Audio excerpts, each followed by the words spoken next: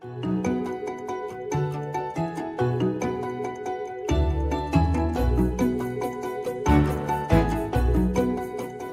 and welcome back to the Whatever Next podcast, where we talk about all things adoption. I'm one of your hosts, Addie, and I was adopted from China when I was 8 months old and grew up in Kansas City, Missouri, where I'm currently based. Hi, I'm Josephine. I was adopted from China when I was 18 months and grew up in London, but I'm currently based in Edinburgh.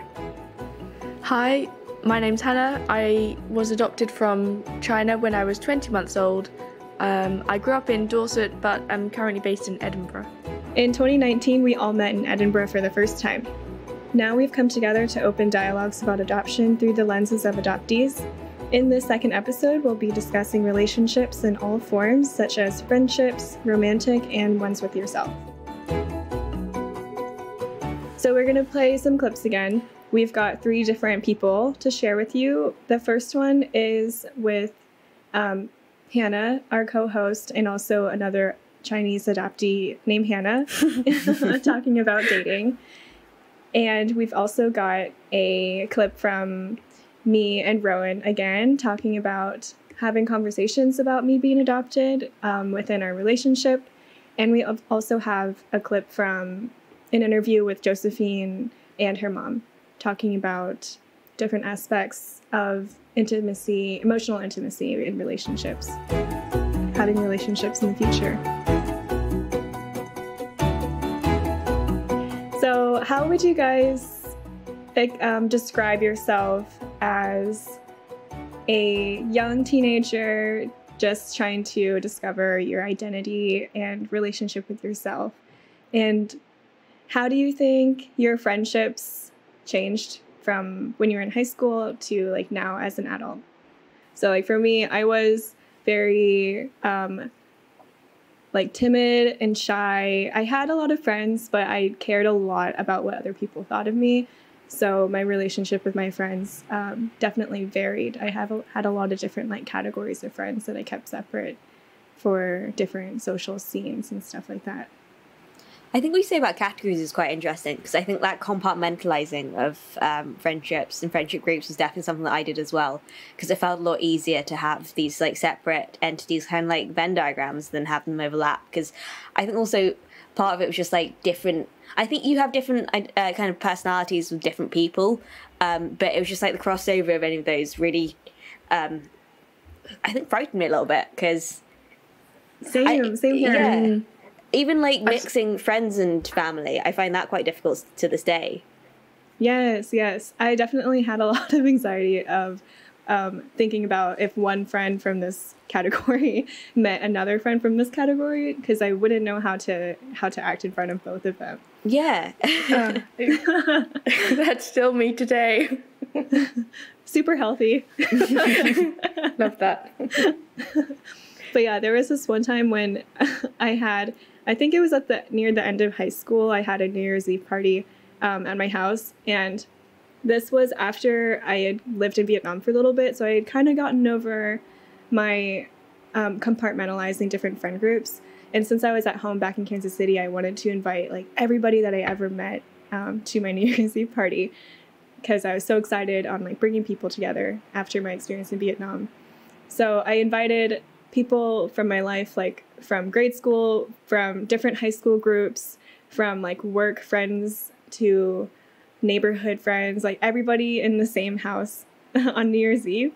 And so not everybody knew each other. Everyone kind of was meeting new people at the same time. But for me, I was this is everybody in my life. And I remember some of my friends being this is a really weird party, because there's a lot of different people here. And yeah, some people felt really awkward in interactions, but I thought it was hilarious. Did it go well? Did they all get on? Kind of. Some people didn't really get on. Some people, they definitely didn't mingle all together. There are still groups, which I thought was interesting.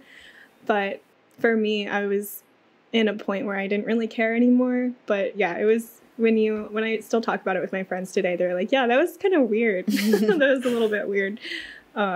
Interesting New Year's Eve party. What do you think, Hannah? Yeah, no, I think at school I had different groups of friends, you were talking about, different categories, and say from one subject and then another, and then it was always weird when you'd meet someone else on the street or something and you'd be like, oh yeah, and then your friends don't know each other because I haven't introduced them, or they just haven't met each other before. And that's the same here at uni as well. But even I find it so different when you have childhood friends versus sort of the friendships at university or at school. Do you feel like that you are a different, or they know a different Hannah, like these two different friend groups know a different version of you? I mean, my high school friends, or my childhood friends, they have seen me grow up and change, whereas at uni, it's sort of that, I don't know, that Hannah at uni, and then they don't know much before because it's only how much I tell them or how much I show. I know, I find it a lot easier to kind of talk to people and interact with them like one-on-one, or kind of in small groups. I really dislike group scenarios. They make my head hurt and they give me a lot of anxiety. I don't know if you guys find that. Yeah, I prefer talking to people and getting to know them one-on-one rather than like in big groups. Like sitting at a long dinner table with friends, I don't like. In a party scene or like in a social environment, I'm fine with, because I can like move around and talk to people one-on-one. But yeah, if I'm in a big group and I feel like I'm having to talk to the whole group, I just don't. Yeah, I think that's the same with me. When you're in a group, I find that there's sort of just so much to keep track of, and you don't know how much everyone else knows, and then I feel definitely much more self-conscious, and yeah. Do you feel like you guys reveal different parts of yourself to different people based on like how comfortable you are or how long they've known you, or? Oh, definitely. Yeah, I think everyone does that to a certain extent. But I think, you have different types of friends, don't you, throughout your life, and there's kind of work friends and people that you're close to, people you know kind of in glancing social situations that you do keep at arm's length. Yeah, it's weird thinking about, I don't know, I feel like I've changed a little bit since high school, or like if I were to talk to somebody who I met in high school now, I would feel like they knew a different version of me. Like there was one time I was at my old job, and I realized that I met this girl a long time ago, like when we were 15, like freshmen in high school, and she recognized me and she's like, I think I know you. Like we went to school together, like first year. And I'm like, oh my God, you did. We did. Like you knew like a 15-year-old Addie, which is weird to think about because I haven't talked to her in a long time. Kind of thing. If you put all of the inclinations of Addie in a room together, who would win? Is it 2021 Addie coming out on top, or? Oh, definitely. Yeah. Definitely.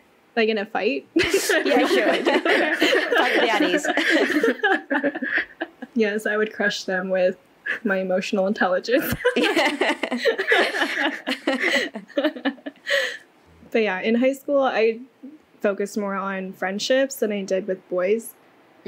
Because I was just so insecure. There's no way that I was even going to think about talking to boys or them, like imagining them talking to me, because I assumed that they just wouldn't. So most of my high school, was focused on like friendships and stuff, compartmentalized friendships. I suppose that ties into Hannah's clip, doesn't it? About her own feelings of going through school and talking to boys and that kind of perceived rejection or disinterest. Should we play that one? Yeah.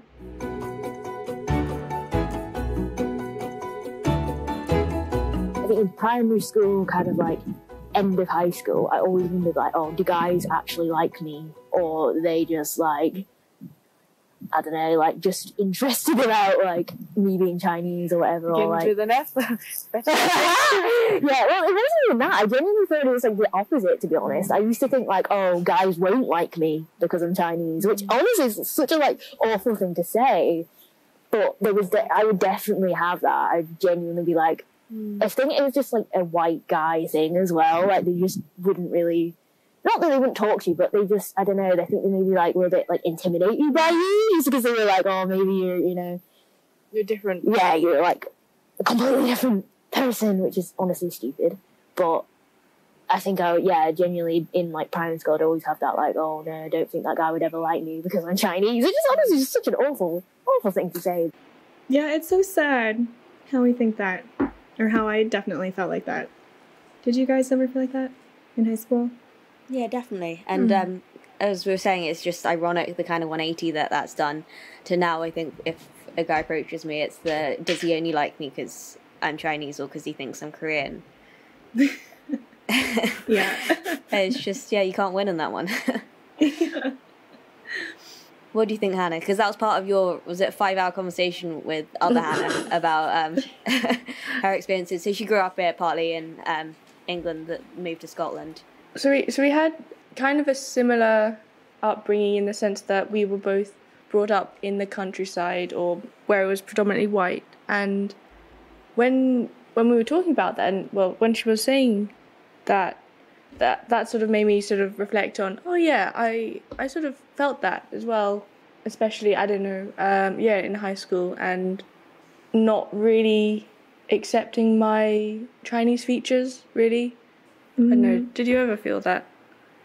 I feel like I was aware of having the same feelings that Hannah was talking about, but at the same time, because I had such low self-esteem, I didn't really care if that was like what people said to me, or like I just kind of accepted it as is, and like this is the way it is, and I'm just gonna have to live like this.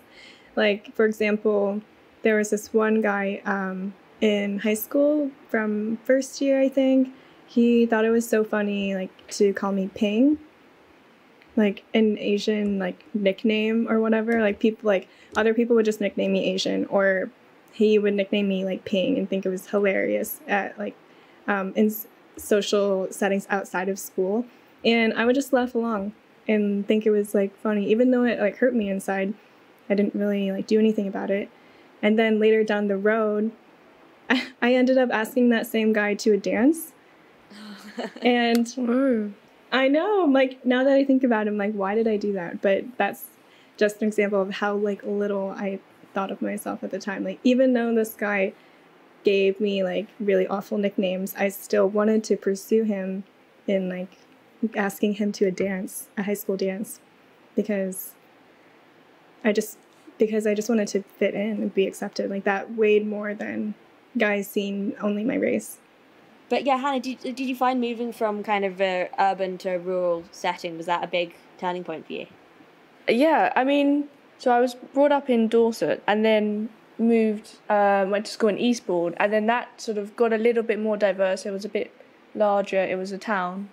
And then from then to university in Edinburgh.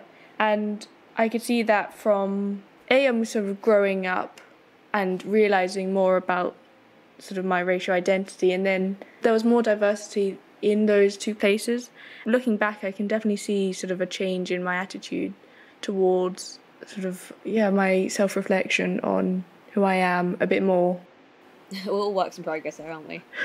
This isn't the end. Yeah. At what age do you think that you started putting yourself out there and going on dates? I'm not really sure how to answer that one, to be honest. I think really? I knew the people had crushes on me throughout high school, but I think that was a very different time to actually being like, I want to date somebody. I think it was. Oh, right. Does that make sense? Yeah. Yeah, and then even I think throughout university and stuff, like, I did date people, but I think it was very much.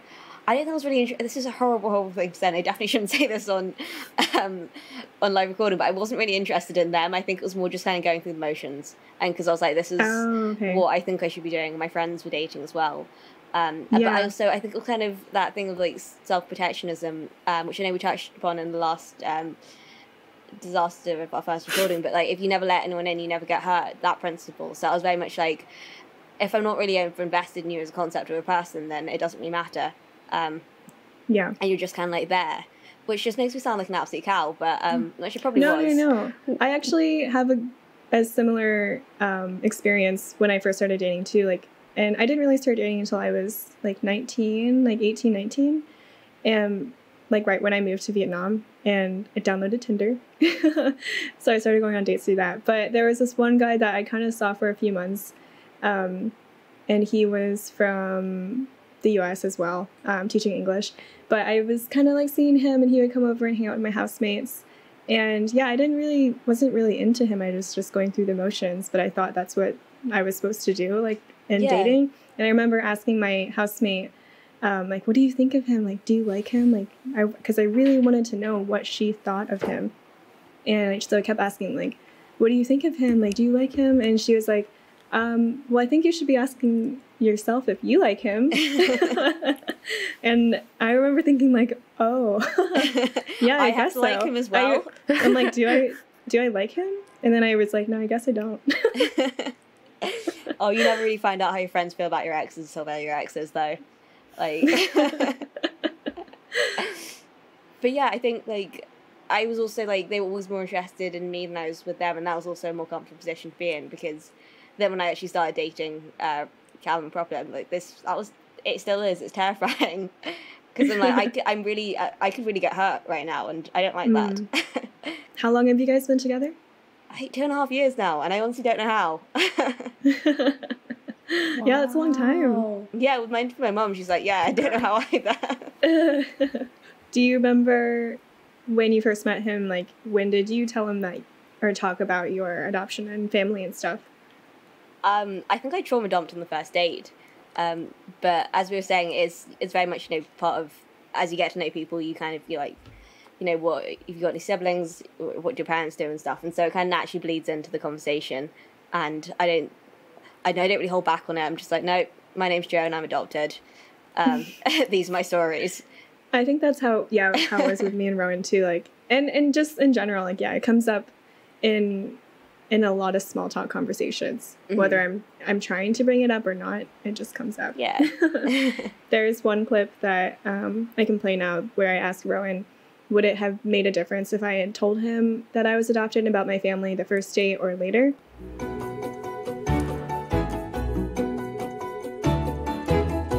Do you think that it would have made a difference if I had told you later, when, like, after a few dates? Or because some people ask, like, well, especially in dating, do I tell them everything on the first date, or wait a few dates after we get to know each other, or if it doesn't really matter, like the timing? Because I guess for adoptees, it's a little bit tricky to decide when to tell people, because it does throw some people off. So you never know how people are going to react. So for you, do you think it would have made a difference if I had told you later rather than the first date, or? No, I don't think so. It didn't make me think any different on me. And I was really into you, so I don't think it would have mattered. So that was his answer. When I was asking that question, I had this one particular interaction I had in mind, like, or a few, because I've had a few first dates where I tell them and then I get a weird reaction. And the first one was, the guy was like, oh, and you're still so normal. And was like shocked that I was still there in the flesh talking to him, even after growing up with gay moms and being adopted. It's a miracle. So that was probably one of the top memories of first dates for me. Another guy I remember going on a first date with, and yeah, we ended up talking about family, and my adoption came up, and he was talking about his family and how, like, he came from a very, like, militant style, and they didn't really have show a lot of affection, I guess, growing up. So he was asking about what my family was like, and I was saying, no, like, my family, we're very affectionate, like, we hug each other, say I love you all the time, like, we're very, very loving, affectionate, open people. And he was like, oh, but you know, that's only because you're adopted, right? And I was like, what? Excuse you, sir. Yeah, that will definitely stick in my mind for a while. But yeah, after that, I left and didn't see him again. But you never know. Yeah, you never know what people are gonna say after you tell them, I guess. Yeah. Have you had any weird reactions, Hannah, to people? I think always very surprised. But the thing is, when I tell people, it's normally either after a year of knowing them. A year? Yeah. I think even my current flatmate. I think just before moving in. So it's either brought up if I have known them for a while, and it's kind of obvious, but I don't tell them until that long, or sometimes complete strangers where it's like, yeah, I'm adopted, and then that is when it's more of a no, shocked and that lucky narrative, and oh, you must be so grateful and everything. And I don't know, a lot of the responses that we got from the Instagram story or highlight. So it's only strangers or people that you've known for a very long time. No in between. Yeah, there's no in between. I think it does throw people a little bit though, because they don't know how to react, and so a lot of it's kind of shock, or like they overcompensate, and then they also throw in that lucky narrative that gets foisted on adoptees. Yeah. And then this idea that kind of, that you've been saved from this kind of savage country. Yeah, you get a lot of, your parents must be so nice. Yeah, your parents are such good people. You're like, I'm a good person too. I think as a part of it, like it is a great thing to adopt, and it's not an easy process either. So people do have to really commit and jump through a lot of hoops to kind of, in order just to have a family. But it's not really the end all. I mean, adopters and adoptees can both be bad people. What's some like emotional challenges that you feel like you've gone through being in a long-term relationship? I think being in a long-term relationship has its own trials and tribulations. I mean, just generally, but I think there is the added little caveat of kind of my, I don't want to say severe, but although also not medium, abandonment and rejection issues. Like my skill set when it comes in to between medium and severe. Yeah. No in between. Like 4 out of 5 chilies on like a spice ratio. Hey, 3 on a good day, 4.5 on a bad one.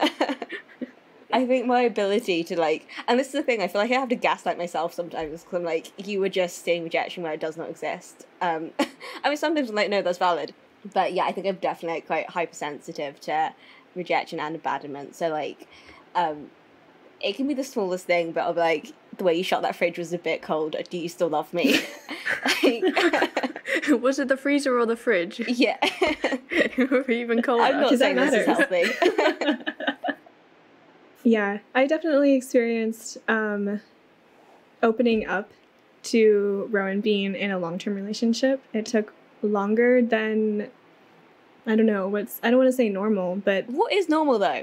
Yeah, exactly. Like, we don't need to talk about what's normal, because... But, yeah, it took me a long time to really feel, like, emotionally vulnerable with him, because I don't want to experience that rejection that is so, like, deep. Yeah. But... Because it's really, really scary putting yourself out there. And also just, like, the knowledge that this person could kind of crush you in seconds if they really wanted to. Yeah. I feel like, especially in not just romantic relationships, but in friendships, I always have in the back of my head ready to, cut them off if something ever happens, to just be mentally prepared. Do you want to introduce the clip that you kind of talked about this a little bit with your mom in her interview? Yeah, so the clip we're going to play next, it's part of a larger interview with my mum, and we went into a lot of things we hadn't spoken that much about, because we'd spoken quite a bit about going back to China and finding my birth family, and we do cover a lot of that there, but we hadn't really kind of ever spoken about actual finding them that kind of day. But we also then moved on to relationships and my 4 out of 5 chilies worth of abandonment issues, where she was... I mean, she's known me from an infant to an adult, so she's probably the best qualified person to judge on those and to read me to filth, which she does. But anyway.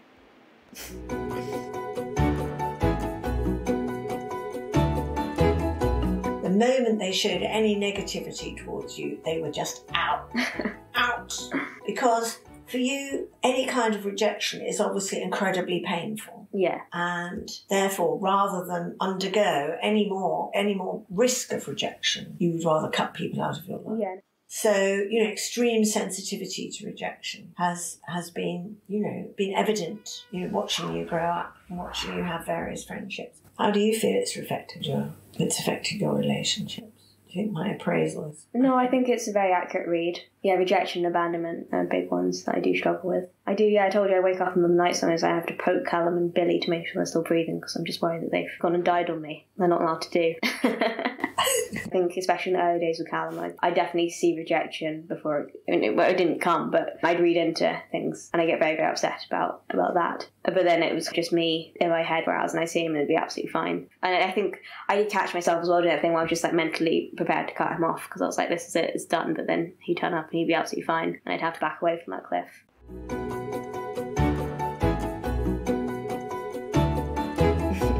I don't think we're coming off particularly well in this. I don't think any of us are. But yeah, I didn't really think about connecting abandonment with like fear of death until you kind of gave that example of waking up in the middle of the night and making sure that Callum and Billy are still breathing, because I feel like that's huge, a huge thing for me as well. Definitely fear of death of loved ones. Death is its own form of abandonment. Yeah. But I didn't really, think that those two were together. I always assumed that abandonment issues meant like people, just walking out of your life, but not really death itself. But I thought that was a good connection.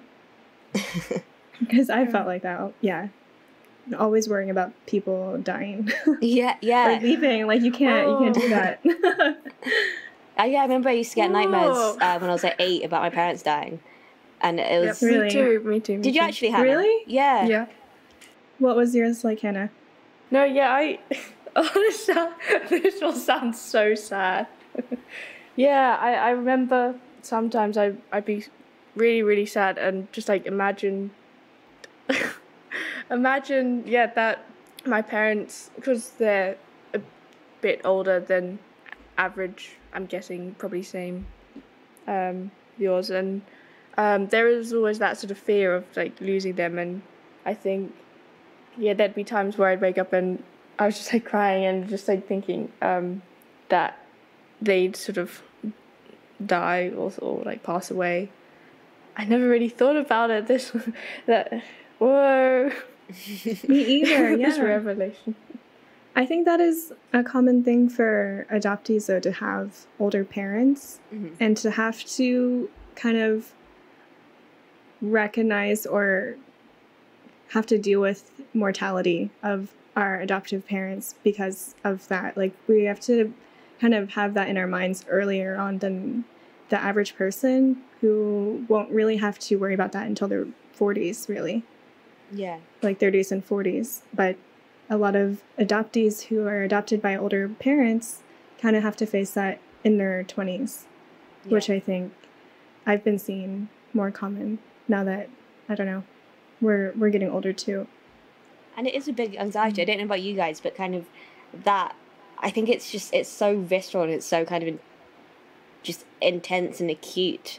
This kind of like that even like the thought of being abandoned again or rejected, it's such kind of like a primal fear that it does, to this day, like kind of, she's still there. Yeah. Do you ever still get anxious now? I mean, because Absolutely, yeah. I don't think that part will ever go away. No. But I don't know. Do you feel like people, now that we have our platform of whatever next, do you see other people on social media or in groups talk about this and like parents being older and dealing with mortality of parents? Because I feel like it's not I don't know, people don't really talk a lot about it, but I think it's something that's very important because we're all going to have to go through it at some point. And also for you, Hannah, as well as an only child, that I think that fear is also slightly compounded. But definitely. It's not something that I've seen really online. It's more something that I've spoken to fellow adoptees on kind of a one-to-one basis. Yeah, I do feel like it's important to talk about it, but also to have the support system for like adult adoptees, who are like only children and you know. I've seen a few posts on, I think, the Facebook groups, and there are some people who were adopted by single parents and then they have either passed away or have like cancer or something, and then they're just the adoptees sort of posting it and sort of sharing that worry. And I feel like those they don't come up often, but I always sort of click on them and just like read the comments and stuff. And I suppose for a few of those people, I mean, especially if it's a single parent, there might be a kind of issue or feeling of like invalidation when it comes to kind of the wider family, maybe not the immediate family, but that you haven't got that kind of tie anymore because, and it's back to biology, that some, slightly more distant relatives might not view you as family in the same way that they would a blood relation, which is awful. So Rowan and Callum are both your first serious relationships, would you say? Yeah. Yeah. How did you get over that fear of abandonment and break down your walls before? Yeah, how did you break down your boundaries and walls? For me, I think it helped when he met my family for the first time relatively early in our relationship, because I met him in the spring and I had my graduation with the college in Hanoi in August. So we had only been dating a few months, but they had all traveled over to Vietnam to attend it. So he met them when they came over, and they met all of my friends. So that was the first time that Rowan met my family in person, and I think that interaction definitely helped me feel more comfortable talking about personal things with him after he could see and talk to like my mom, my sisters, and really try to get a different understanding of where I come from rather than just me telling him. So I think that was a huge part for me. And Joe? I'm not entirely sure. I think it probably took me being like, I really care about this person and I want to share that part of my life for them. And that's really kind of just a trial by fire thing. Because I was like, you have to do it, don't you? But I feel like I just spoke at him and I was like, like what? Like? But yeah, Hannah, you can be the one asking questions now instead of. Yeah, you wait to get your first boyfriend. We're gonna. I know we have him prepared. Yeah. Yeah. Instead of him being nervous of meeting my parents, it would be meeting you two. I think one of the interesting things that we did touch upon, though, in the last one, is that a lot of people, you said when you tell them that you've got a boyfriend, that they kind of instantly go to what race is he as their follow-up. Oh, yes. That's a very common question for some reason. Whenever it comes up in conversation that I have a boyfriend, most of the time, especially if it's another guy who's asking me, will ask what his race is. They'll ask, "Oh, is he Asian? Is he white?" until I fill in the blank. And I'm like, why does it matter? Why? And then when I answer, he's white, they'll always be like, "Oh, do you only date white guys?" Or if they keep talking before I answer and assume that he's Asian, they'll be like, "Oh, do you only date Asians?" But it's very weird. Yeah, it's that thing where people they feel the need to box you, and it's, I think also a part of that question is a gauge to work out what sort of, how whitewashed are you, or are you kind of one of those girls, and then they can like move on in their own circle of assumptions, and they're like, great, that box is ticked, let's move on to something else. Yeah, like a very, very quick assessment of me. Yeah. Like I'm in a test. Like which answer is the correct answer? I don't know. Right? Yeah. I'll be like, just kidding, I actually don't have a boyfriend. She's like, he's Hispanic. One of the two options. He's Leaf Boy. He defies categorization. He's a cat, actually. But yeah, people are always curious about Rowan's race. And then they'll want to see a picture of him.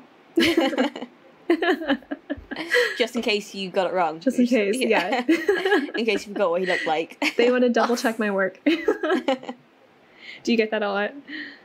Yeah, because I'll be like, "Oh, my boyfriend's in Scotland." They're like, "But is he Scottish?" And you're like, "Yes, okay."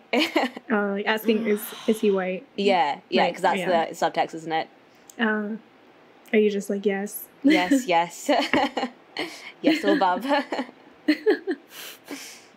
But yeah, there is a stigma with white guys dating Asian women, I feel like. Yeah. That's another... It's a whole other kind of worms. Whole other conversation. That I don't think we have time for in this one, but...